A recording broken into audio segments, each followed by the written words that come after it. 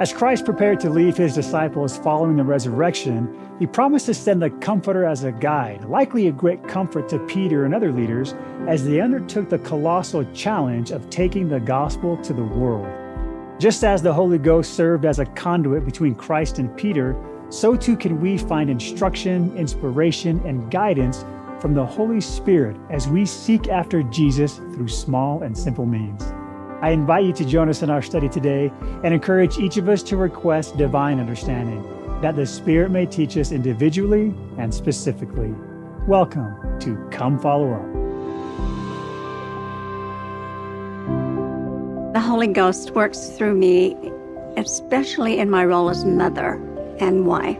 The Holy Ghost works through me in various ways, through impressions, thoughts, or ideas that come into my head, feelings that come into my heart, ideas, brings things to my remembrance. There's many, many times when I've needed his help with answers for my children, with things that I need to do for them, for understanding what they're going through. And he's been really helpful that way. Oftentimes he's taught me, chastised me, and comforted me in times of very hard times. And I've been very blessed, and he's taught me things to do and changes to be made, and I'm just very grateful for the Holy Ghost. Welcome, everybody. My name is Ben Lomu, and I am your host. Our gospel scholar for today is Patrick Mason. Patrick is an author and a professor of religious studies and history at Utah State University. He and his wife, Melissa, have 4 children and live in Logan, Utah. Patrick, welcome back. Thanks, Ben. Always good to be with you.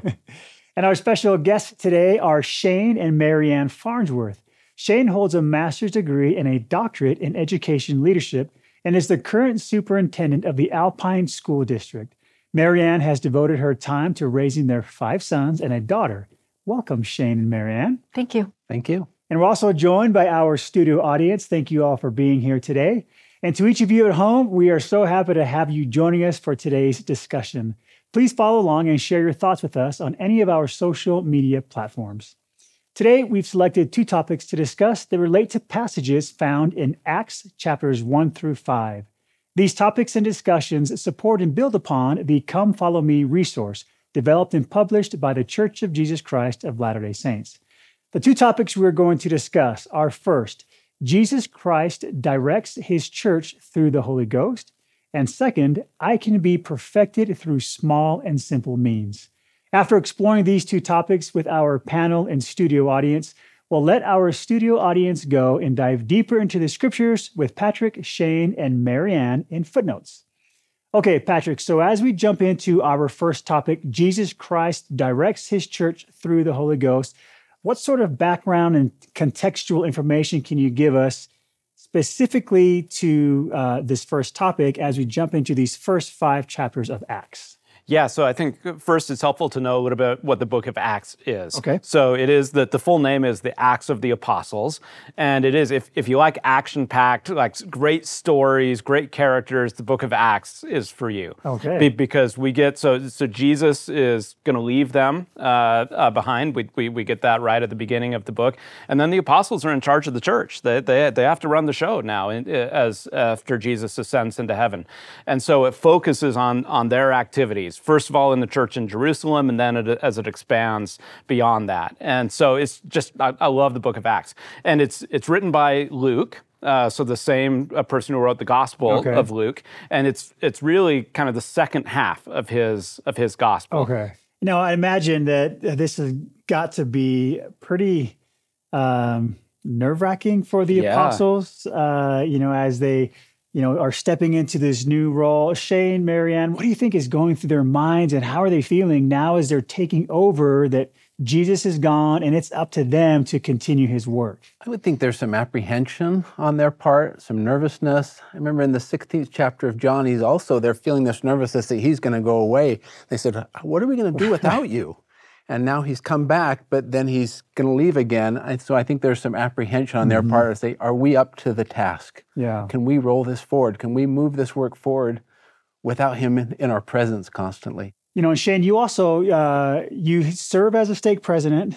Do you ever see any of this similar apprehension as you see missionaries going out into the mission field? Yeah, I see that in interviews as they come in. I ask them, are there any apprehensions or feelings you have? And they say, I just don't know what to expect. I'm nervous about things.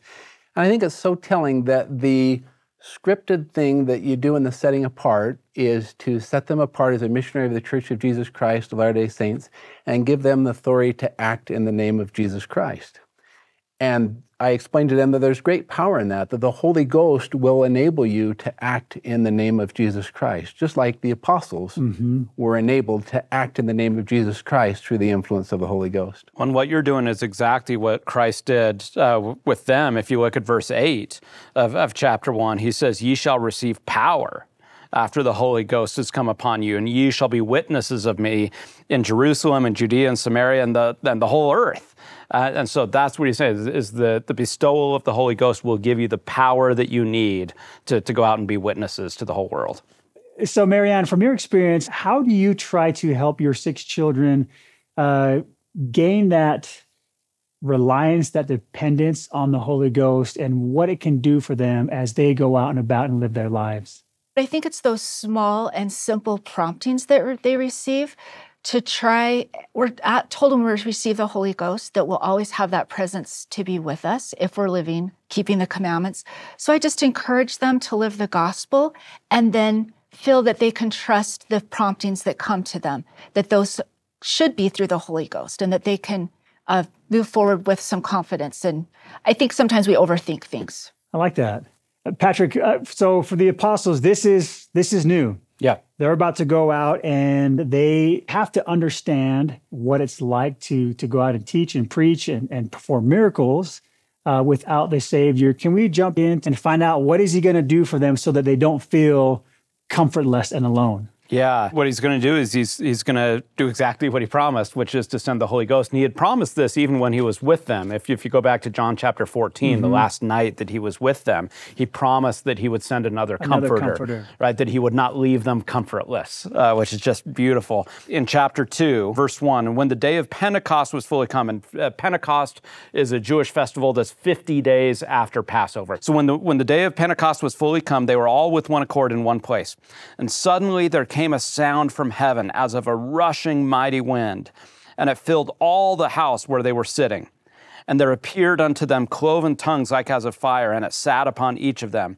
And they were all filled with the Holy Ghost. So this was the promise that he had given them, that I will send the Holy Ghost. And at this point, this is where their ministry really takes off, because they're empowered now by the Spirit. Okay. I would love to hear some thoughts from the audience on how have you learned to feel and rely on the promptings of the Holy Ghost? Kelly. I actually had an experience happen to me. It's been quite a few years ago, but it was during the holiday time, and I was going to wash my car, and the prompting told me to go home. And I'm like, no, I'm going to wash the car. And it said, no, go home. And I put it off again, and finally it came to me again, and this time it was, no, go home. And I'm like, okay, I'm going home. As I'm driving down my street, there was a little girl on my road, and she was only like about 2.5 years old. It was wintertime and no adults around at all.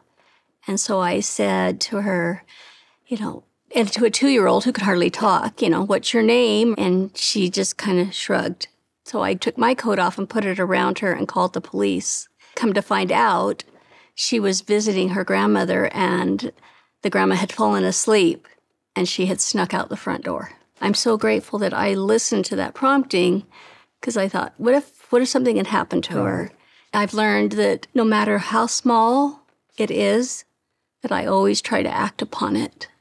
Thank you so much for sharing that. And this is something, Patrick, that the apostles are going to have to do, because they have a really big task ahead of them, not only for themselves to feel Christ's presence, but he's trying to build and create something through them. Can we talk a little bit about that? The creation, the formation of his church through the Holy Ghost? Yeah, I love this. I mean, this is what we see in these first few chapters of Acts, is the beginning of this church in the absence now of Jesus. And I love the description of it. This is one of my favorite passages here at the end of chapter 2 that it describes what this church looks like, this community that they're starting to build under the direction of the apostles and the Holy Spirit. Let's start in verse 42, that they continued steadfastly in the apostles' doctrine and fellowship, and in breaking of bread and in prayers. And then look at the community that is created. Verse 44, and all that believed were together and had all things common,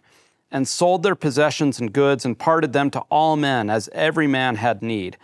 And they, continuing daily with one accord in the temple and breaking bread from house to house, did eat their meat with gladness and singleness of heart, praising God and having favor with all the people. And the Lord added to the church daily such as should be saved.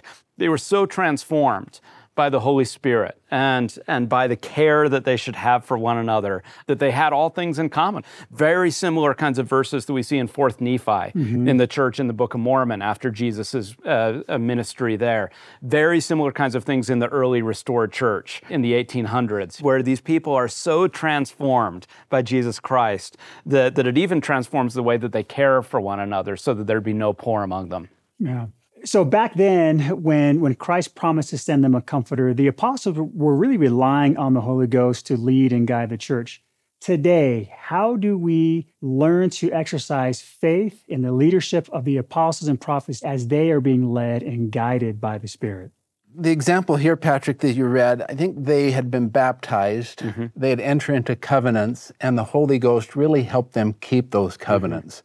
It amplified their ability, probably sunk that witness deep into their heart, so it became part of their belief system and their behavior system. They just said, we want to keep our covenants. We want to be followers of Jesus Christ. So I think the same is true for us. As we become more covenant-minded, we align ourselves with the word and will of the Lord through his servants, the apostles and prophets. We have that alignment with the Lord, and as we are aligned with the Lord, we have that promise through our covenants to have his Spirit to be with us. I think that's the process of covenant making and keeping as we are aligned with the Lord to have the Spirit to be with us, to settle that in our hearts, to encourage us to live in accordance with what the prophets teach us. So my brain went a totally different way. Okay. Not quite with what you asked, but there's this power when we come together as a covenant body of Christ and really spend time together, that the Holy Ghost witnesses to the group as well, not just the individual, but there's a power in that grouping together that comes upon us. You know, I love how as we talk about these early apostles being led by the Holy Ghost to guide the church at large, we can do the same thing as we've been encouraged to make our homes, more Christ-centered, that we use that same Spirit to lead and guide our families. And I look forward to continuing this discussion and maybe diving a little deeper as we get to footnotes later on. But I just want to thank all of you for sharing your thoughts and insights on our first topic of Christ directing his church through the Holy Ghost. And for the audience, thank you so much for sharing your thoughts with us as well. And for you at home, how have you come to know that Jesus Christ still directs his church today? Share with us on Facebook and Instagram. I think it's important for us to change and progress in life because life is change. It's important every day to just continually grow and learn and, just try to be better. Without change, there can be no growth. Much like a butterfly, for example.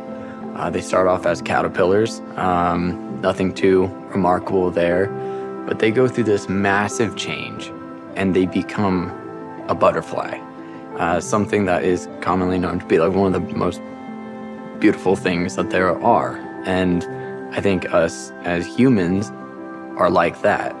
We need to go through changes in life to find our inner excellence. I love the talk by Sister Nilsson about always asking yourself that question, what would a holy person do? It's just such a great way to just remind yourself of, how to respond to situations, how to just make yourself better. And it's just so important that we're continually changing and learning and growing. And that's the way, right? That's the way, we can get closer to Heavenly Father, closer to perfection. The second topic we're going to discuss today is I can be perfected through small and simple means. Okay, let's jump right back into this, Patrick, and talking about the saints and this new task that they're taking on of building the church, of learning post Christ's mortal ministry. What can we learn about this idea of those small and simple things as they are continuing forward? Yeah. On one level, it sort of seems like this topic seems a little bit strange, given that the book of Acts is full of anything but small and simple things. I mean, there's miracles all over the place. And I think sometimes when we read the scriptures and we see these big miracles, right, the Red Sea or these healings or whatever, sometimes we say, like, that's not happening in my life, right? What am I doing wrong, right? What am I doing wrong, right? Exactly. And so I think it's really important to zero in on the ways that, in fact, the church was built on small and simple means, the way that actually functions a little bit more like in our lives than maybe the big, huge things. And I think we see this beginning in chapter 2. All these people who are gathered when they hear Peter and the apostles preaching, now all of a sudden in verse 37, when they heard this, they were pricked in their heart and said unto Peter and the rest of the apostles, Men and brethren, what shall we do? And then this very famous response, Peter says unto them, Repent and be baptized every one of you in the name of Jesus Christ for the remission of sins, and ye shall receive the gift of the Holy Ghost. But that notion of being pricked in their heart, right? That's a really small thing, a pinprick, like a pinprick, right? Yeah, exactly. So this is the kind of small and simple thing that the church is built upon, is the Holy Ghost pricking us in our hearts. And all of us can feel that. Shane and Marianne, what thoughts do you have as we talk about just how important it is to pay attention to those small, simple things as we try to create something wonderful? It made me think about the example in the Book of Mormon of Lamoni's father. Let me turn to that really fast, where King Lamoni was traveling with Ammon, and they meet his father, and there's, the contention, I guess, or the argument. But then the father leaves, and he says in chapter 22 of Alma, verse 3, in the middle, he said, I have been somewhat troubled in mind because of the generosity and greatness of the words of thy brother Ammon. So because of that experience, it just plays in his mind, and it softens his heart to the point that he's willing to listen to Aaron. And then big things happen from that small seed that was planted from that experience. Any thoughts you have, Shane, on this as well? The end of 39, this chapter 2, verse 39, For the promise is unto you and to your children and to all that are afar off, even as many as the Lord our God shall call. I think that's telling that the Lord calls us to come unto his Son through the medium of the Holy Ghost. And that promise is unto, it wasn't unique to those individuals, it's unto all who will listen to the calling of the Lord. I think of Alma 32. It says, even if you just have a desire to believe, and then he builds that you can build on that desire to strengthen your faith, and then it will start to grow, and then you can act. So that prick, that needs to be followed by faith in Jesus Christ. And then from that faith in Jesus Christ, it continues to build. I don't think the prick necessarily is faith. The prick is something's there. Now can I exercise faith in that? So what are some of the things that you have been able to do or accomplish throughout your lives that started by that small little whispering or nudge from the Holy Ghost?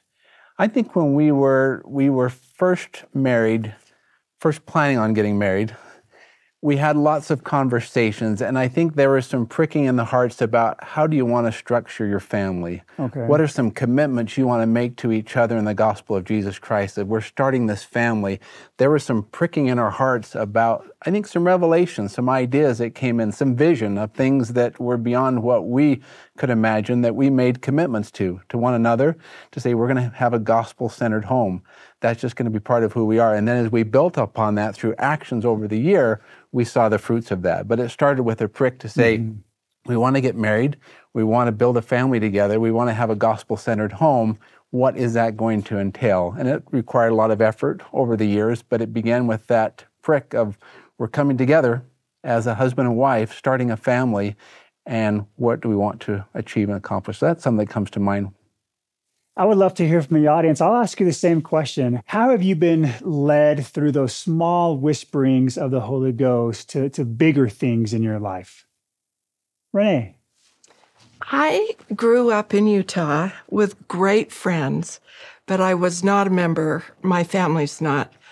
We're not members of the Church of Jesus Christ of Latter-day Saints. And my friends just loved to talk to me about the church. And my parents wouldn't let me go to primary, wouldn't let me go to young women's. And then when I got into college, I met some other great, wonderful friends. So I'd go to the activities and just have fun. And I was kind of playing with the church. I loved being the center of attention. Then one day they took me to a fireside, and it was the mission home downtown. You can tell how old I am. Sister Richards was the mission mom, and she, at the end of the tour of the mission home, handed out some cake on a platter, and each one had a scroll on it. And as I opened my scroll, it was John chapter 8, verse 32. And ye shall know the truth, and the truth shall make you free. And I couldn't breathe. It was like, don't play with this.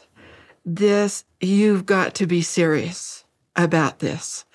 And that started the mission discussions, which became a baptism, which was so difficult for my parents. And then I had to leave my home. But then I met my husband in a temple marriage and just a life of love and knowledge and belief. And my mother still dislikes the church, but we are so close. You know, it's a beautiful story, and it really fits in with what happens so often when you follow those promptings. Just like with the saints back then, it's not like your life is perfect and that you are all of a sudden all your problems go away. These saints, they still had to deal with some of the opposition that Renee was talking about that she dealt with. Yeah, absolutely. And Jesus had prophesied this. He says, blessed are those who are persecuted for my name's sake. He said that to follow him means to take up his cross. Part of discipleship is a willingness to suffer for the sake of the name of Christ. And we read about that in the book of Acts on how the saints felt about some of this suffering that they were experiencing. Can we go to those? I think, is it chapter 5 or? Yeah, the end of chapter 5. And Shane, you were talking about this earlier. Chapter 5, verse 41. Do you want to read that? Yes. And they departed from the presence of the council, rejoicing that they were counted worthy to suffer shame for his name. We had a question coming from one of our viewers about this, and let's watch the question, and then I want to come back and dive a little deeper into a discussion about what they're asking. Hi, my name is Josh Davis. I'm from California, and my question is, at the end of chapter 5, it talks about how the apostles suffered shame for Christ's name, but that they rejoiced, that they were worthy to do so. And my question is, I was just wondering how we can rejoice even when we feel ashamed or when we're going through hard times. It's a really good question. Let's start with you two. How do you feel about this, answering this question about rejoicing amidst persecution? I think that's really telling even in our day. There can be a shame culture in our day when we stand for truth and righteousness, stand up for those principles, the gospel of Jesus Christ. And I think that rejoicing comes because of the Holy Ghost, because of that renewal, because of that sense of peace that comes into us. Even if the world around us is mocking and making fun of, putting in prison, we can rejoice that we were counted worthy, have the opportunity to bear testimony of Jesus Christ. So I think that rejoicing comes as a fruit of the Spirit. Mm-hmm. I think there's confidence that comes when we walk uprightly before God, when we testify of Jesus Christ. That's the mission and role of the Holy Ghost. And so when we do that work, we engage in testifying of Christ, the Holy Ghost will strengthen us and cause rejoicing in us, even if those around us aren't rejoicing about our testimony. Mm-hmm. So I think it's an internal thing that comes from the Holy Ghost strengthening us as we testify of Christ. I would say I feel probably most poorly or bad when I feel internal dissonance that I'm not doing what I know I should, or I've displeased Heavenly Father, or I've let him down. Okay. So I think acting in a way that I feel like I've witnessed for him like I should have, that peace, like Shane was talking about, I think that's a better peace than what I would get from praise from the world. Because I know that I'm honoring my covenants and I'm at peace with God. So what are some of those small, simple things that you've seen work to be able to find the joy no matter what is happening in our lives? What are some of those small, simple things that we can focus on or that you focus on that have brought you that joy and happiness from living the gospel? Well, they're the great answers of prayer, scripture study. For me, being in the temple is a great place of peace, and working towards having peaceful relationships with those who are most important in my life brings me a lot of peace. You know, that's exactly what they were doing in these chapters, right? They were praying, they were reading the scriptures, they were at the temple, and they were serving others. I mean, it's the formula hasn't changed in 2,000 years. And Patrick, I think another key point is there it mentions them partaking of the sacrament. That renewal of covenants, in that we promise to obey his commandments and always remember him. What helps me always remember him is to change that to always be mindful of the Savior.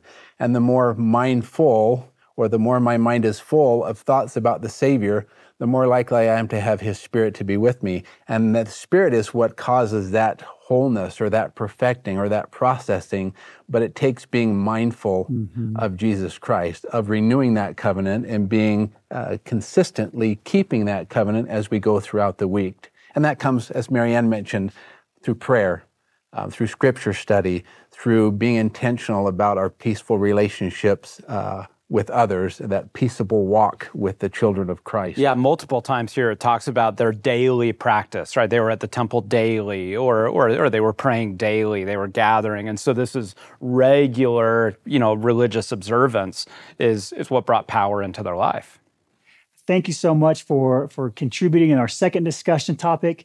And for our audience, thank you so much for sharing your thoughts and insights on the importance of those small and simple things. And for those at home, we still have so much to cover from these chapters in the book of Acts. Stay with us. I think what really stood out to me in our discussions today was that the pattern continues, that Christ is the center of the church, the center of our development and becoming more like him. And the Holy Ghost is the medium through which that progression and development, repentance, testimony comes. I liked how they were talking about the acts of the apostles as almost like them feeling apprehensive about Jesus leaving right at the beginning and not really knowing how they're going to work with it. And then the Holy Ghost coming and calming them and being able to help them teach what they needed to teach to the people. One of the things that stood out to me was it was a privilege to suffer for God. And I thought about that and thought about how they were not timid, but they were following Jesus the whole time he was here. And now they were true disciples of Christ and fighting for him and his gospel, and thousands joined the church because they had the Holy Ghost. And then it was a privilege to suffer for him. Welcome to Come Follow Up Footnotes. We've dismissed our studio audience and are looking forward to building upon our previous discussions about Acts chapters 1 through 5 with Patrick, Shane, and Marianne. I've loved our discussions. Is there anything that we want to revisit? We've talked about a lot of really good things about the importance of the small, simple things. the Comforter that we've been promised to send? Where would you like to go or revisit? Well, I think one of the great moments, the defining moments of these chapters and of the beginnings of Christianity come at the beginning of Acts chapter 2. Day of Pentecost, this is 50 days after Passover, 50 days after Jesus' crucifixion and resurrection. This rushing, the sound of a rushing mighty wind, the tongues of fire. And then verse 4 of chapter 2. And they were all filled with the Holy Ghost and began to speak with other tongues as the Spirit gave them utterance. And there were dwelling at Jerusalem Jews, devout men, out of every nation under heaven. Now, I mean, it's like their world, right? I mean, there wasn't anybody from China or or South America, but, still in their broad world. And then, verse 6, now when this was noised abroad, the multitude came together and were confounded, because that every man heard them speak in his own language. And they were all amazed and marveled, saying one to another, behold, are these not all these which speak Galileans? They knew, like, these guys don't speak all our languages. These are just regular Galileans. How do we hear every man in our own tongue wherein we were born? And then the next few verses list a whole bunch of different nationalities. And it basically goes from east to west here. But the point here is these were from all over the place. And they all spoke different languages. And they heard the apostles speaking in their own, it's like they had those headsets on, right? That they were hearing, but they didn't. And so everybody knew it was miraculous. In verse 12, they were all amazed, but were also in doubt, saying, like, what does this mean? And some said that they're full of new wine, like they're drunk. I like a few verses later, they say it's only 9 o'clock in the morning. They can't be drunk. But clearly, then Peter gets up and talks about how the Spirit will come upon them. But this is a really important moment in the early church. And the way that I like to think about this is that this is God sort of reversing the curse of the Tower of Babel. Okay. Remember, so the Tower of Babel is the people come together, they want to get to God on their own, right? And so God divides and separates the languages. Here, what God is doing is, now these are people who are trying to be reconciled to God through Jesus Christ. What does God do? He heals the division of all those languages, right? This is Him through the Holy Spirit sort of reversing that curse that came upon the earth. And so I think it's so beautiful the way that we see this, and this is going to prepare them. It's kind of a hint or a kind of signal, like when I say go out into all the world, I mean it. And He's going to prepare them through the Spirit to do this. I think it's just beautiful. I think after this Pentecostal experience that the apostles felt like, wow, the Holy Ghost really is real, and I can move forward. And they had this boldness and confidence you see as they continue to testify of Jesus Christ. And I think that as we give our youth these opportunities to learn and lead, that they grow in their confidence that the Holy Ghost can help them, that Heavenly Father's there, that their trust in the Lord increases, and they're going to be able to move forward with boldness and confidence in the things that Heavenly Father will ask them to do. Yeah, and that's exactly what it says here in Acts chapter 4, verse 31. It talks about how they had prayed and they had assembled together, and they were all filled with the Holy Ghost, and they spake the word of God with boldness.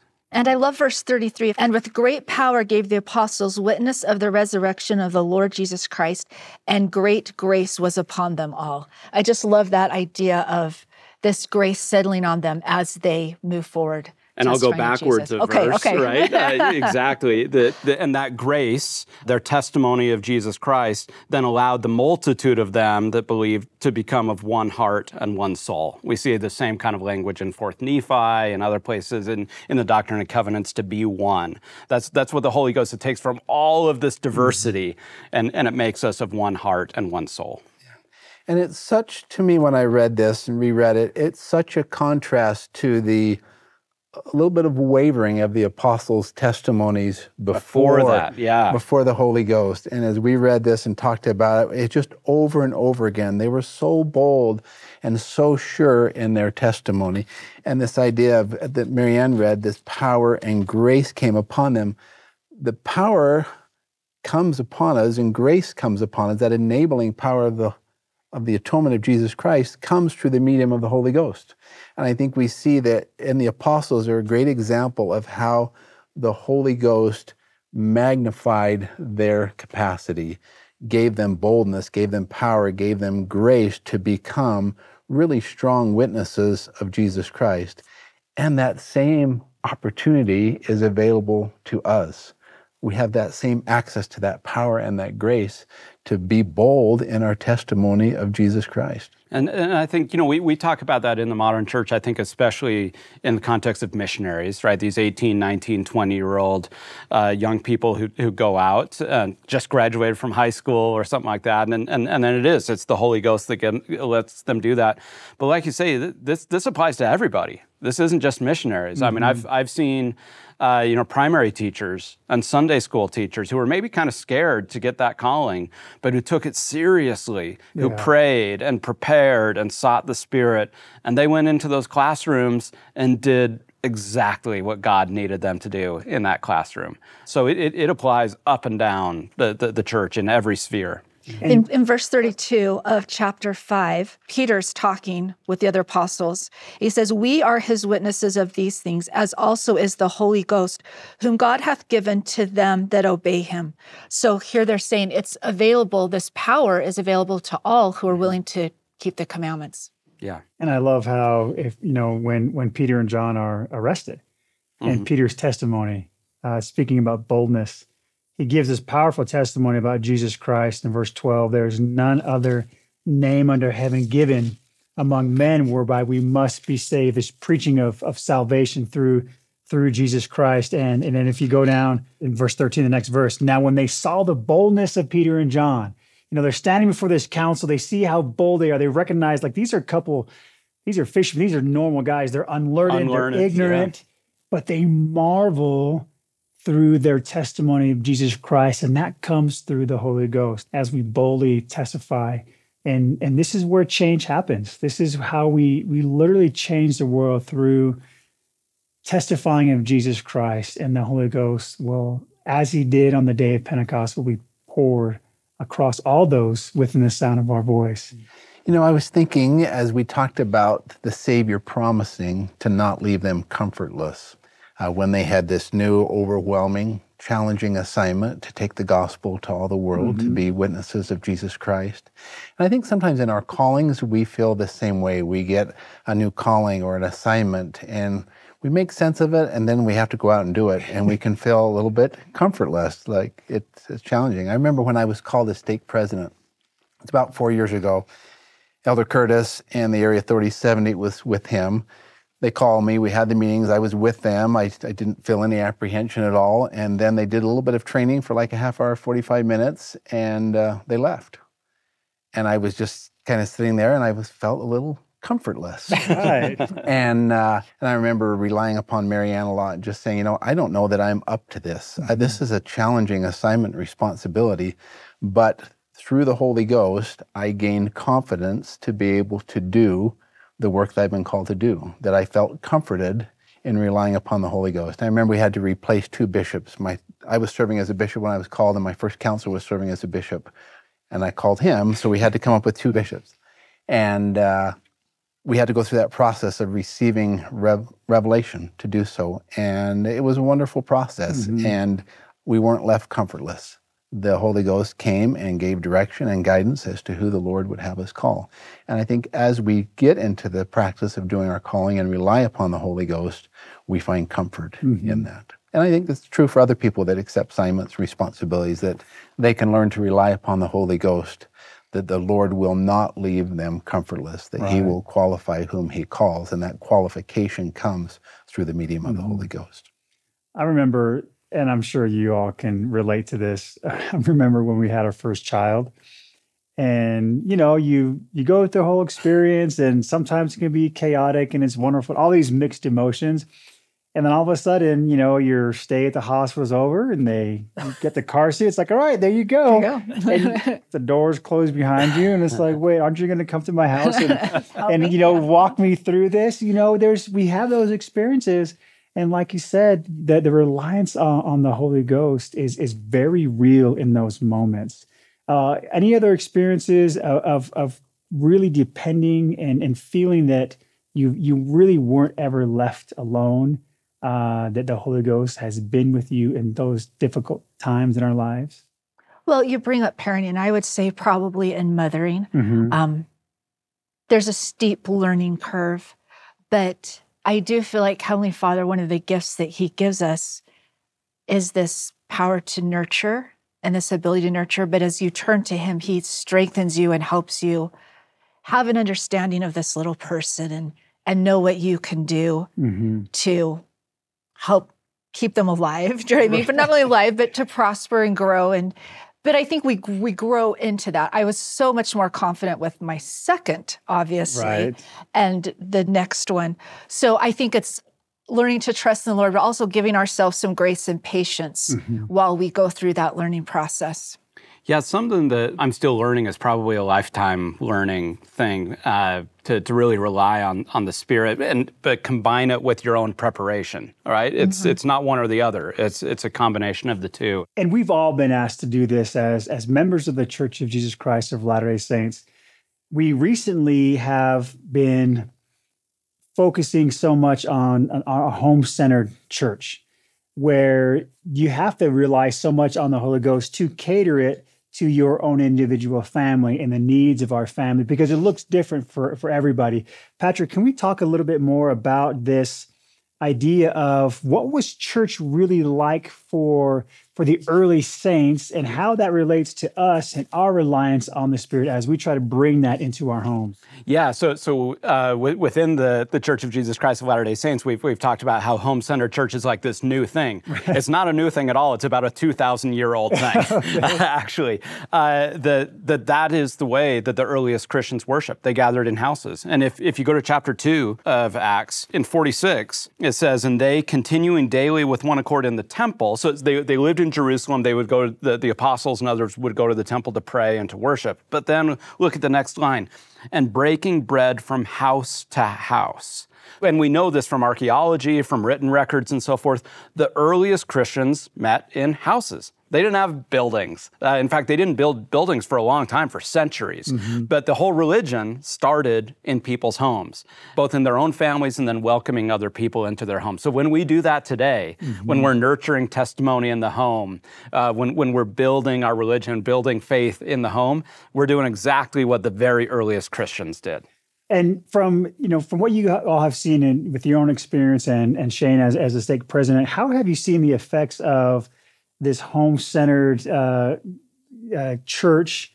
How has that changed families? How has it changed your own family? I think it's the opportunity, right? The agency to really engage in it at home. And I think as stake leaders, we see, and we've even heard from ward teachers that say we can tell those families who are engaged in Come Follow Me at home. They just bring a different spirit, a different understanding into the discussion when we do meet at church. And so I think in our family, it's taking that responsibility to make sure that we are engaging in those religious practices, that taking responsibility for the spiritual growth of ourselves and our children, creating conditions where they can thrive spiritually, not being dependent upon a Sunday-only instruction for our gospel nurturing. And how do you, I'm sure that in your stake, you have all kinds of different homes and households, right? There are some with a traditional nuclear family where mom, dad, and kids are all members of the church.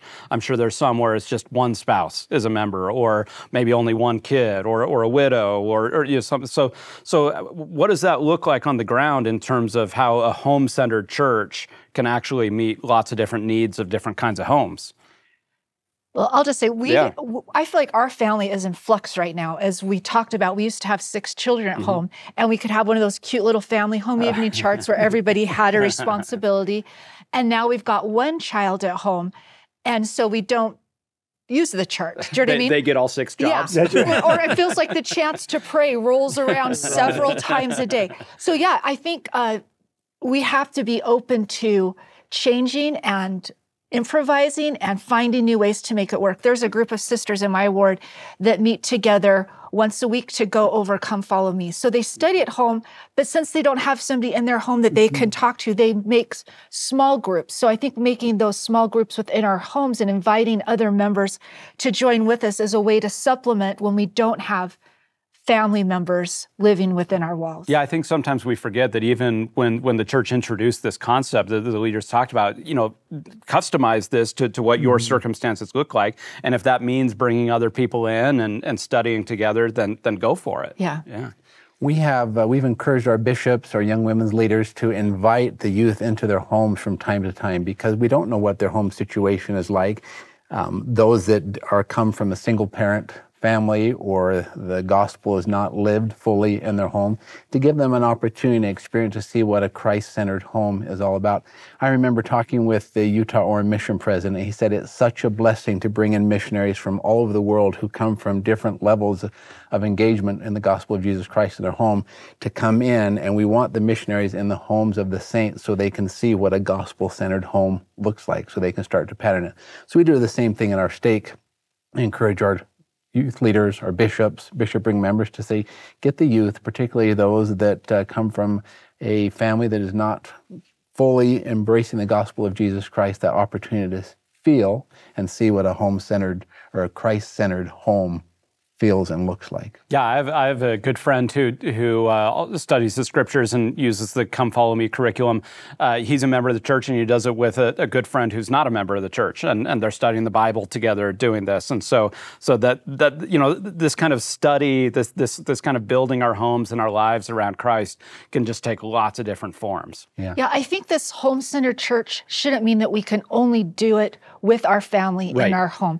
Because as we've read over and over again, it's having things in common. It's getting together with the other saints. So yes, and home-centered, but it may be in larger circles just a little bit. Yeah. When I was a graduate student at Notre Dame, I was a long ways from family. That's where I met my wife. She was a long ways from family. And we had a family. There are actually two families who got together for Sunday dinner because they didn't have a lot of relatives or other things. And so we had dinner together almost every Sunday. And that they became my family, right? So family can take on lots of different forms depending on circumstances. And I just know in my life, I've been so blessed by other people who are willing to bring me into their home. And I hope that sometimes I do that for others as well. It's interesting we use the term home-centered and not family-centered. Everyone has a home. Yeah. And I think it's trying to create the home as a place of worship. Yeah. Just don't leave worship to the church or the temple. There are opportunities to worship, to feel the Spirit, to engage in those practices in your home.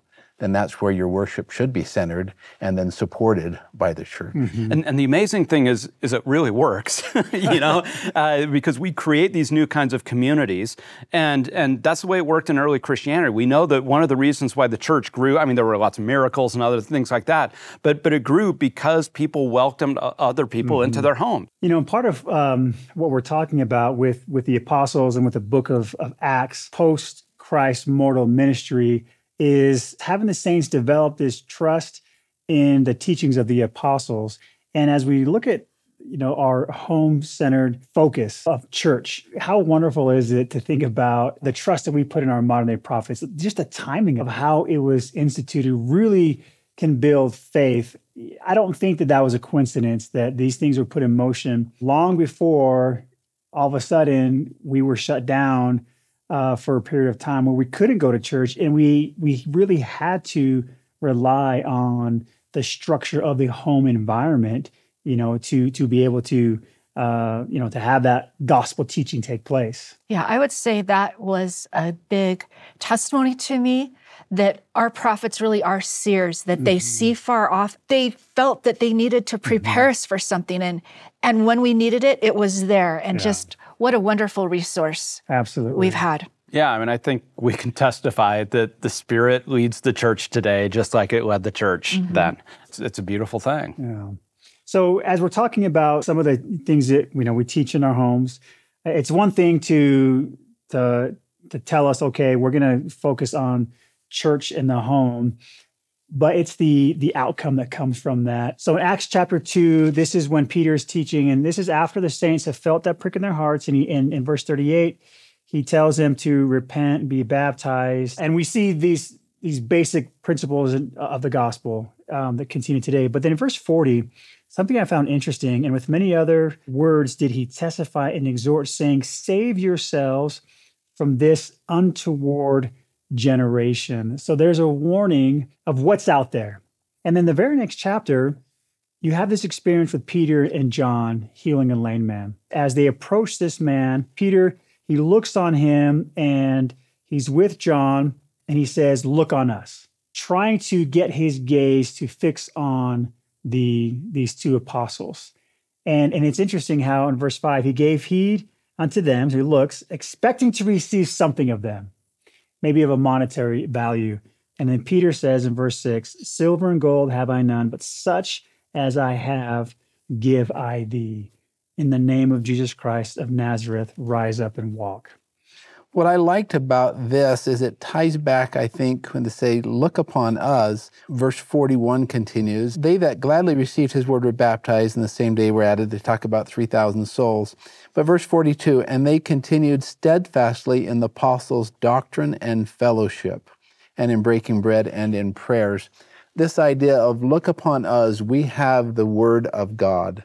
And the word of God can bring healing to your souls. There's power in the word of God. I think one thing that this rising generation is challenged with is they live in the information age. Mm-hmm. And they have so much access to information, but are they accessing truth?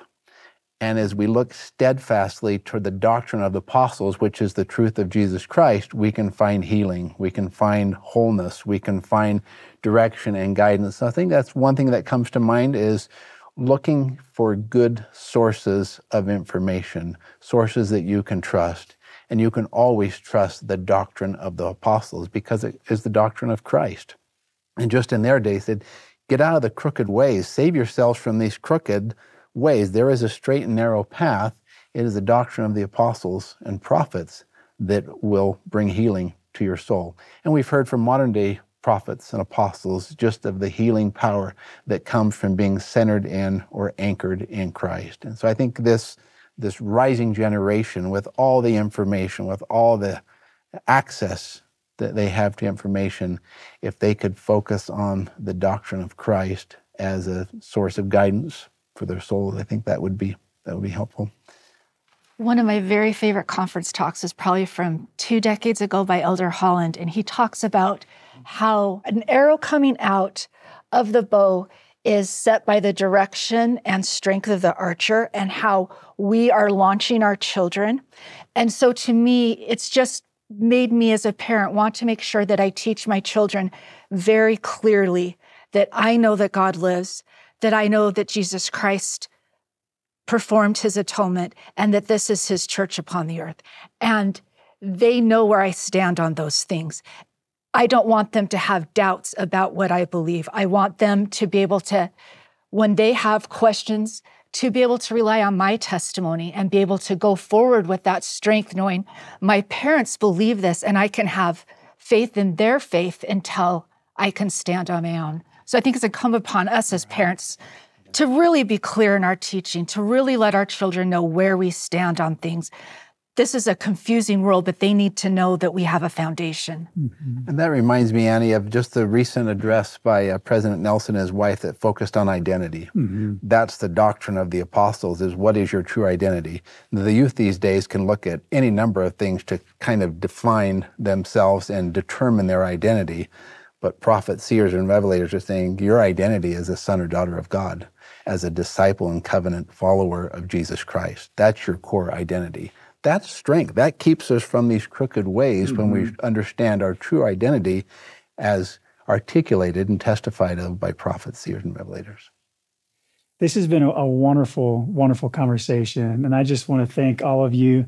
Thank you so much for sharing your testimony. It's been a wonderful conversation. Thanks, Ben. With all you. So thank you very much. And for those of you watching at home, thank you so much for joining us for this conversation from Acts chapters 1 through 5.